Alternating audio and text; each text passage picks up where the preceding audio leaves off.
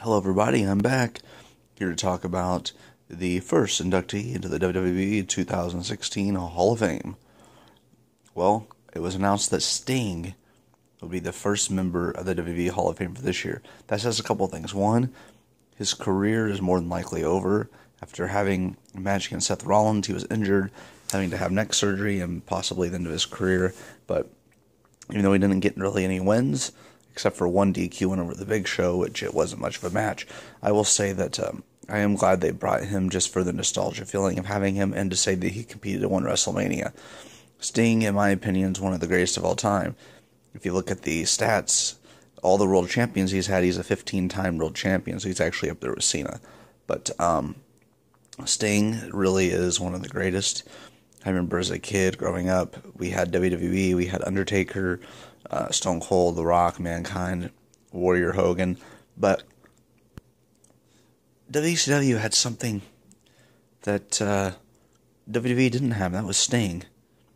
And Undertaker was my favorite at WWE, Sting was my favorite at WCW, but to me, he was just different, no matter, what was going on storyline-wise, even if it wasn't very good, Sting was always intriguing.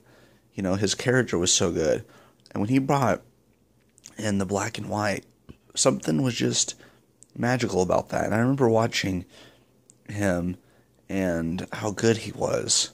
And I felt like at times he wasn't given the credit he deserved, but he was really great. He won the WCW World Champion on numerous occasions. And I remember the last match at WCW was him against Ric Flair. And it just felt right because those two basically defined WCW. When I think of WCW, though, first wrestler I think of is Sting.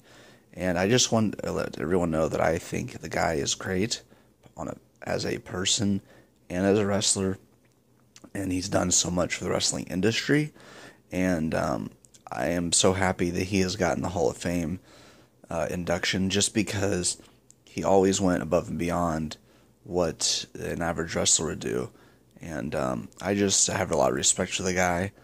And if I were to say one thing to Sting, it's just, you really are one of the greatest of all time, even though you may be too humble to admit that, but you changed the wrestling industry for the better, and I am happy that you are in the Hall of Fame, and I will be watching the ceremony that night, and I cannot wait to see you brought out for your Hall of Fame ring. Thank you for all the years of wrestling, and thank you for the great memories. We will see you in the Hall of Fame.